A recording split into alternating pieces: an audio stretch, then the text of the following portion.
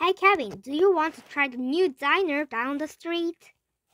Sure, I hear they have really good food, especially their omelets.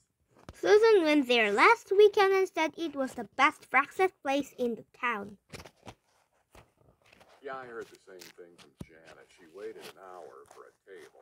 I don't think I can wait an hour. I am hungry right now. Do you want to make breakfast at home? Okay, what do you want to eat? I'd like a ham and cheese omelet. That sounds good.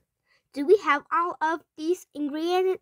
Well, we only need eggs, ham, and cheese. I think we may be out of ham. I used the last few slices for a sandwich yesterday. Okay, how about a vegetable omelet? That's good too. We have green peppers, mushrooms, and onions. That's perfect. Great! I'll blew some coffee and you make the omelet. I don't know how to make an omelet. You don't? Well, I don't either.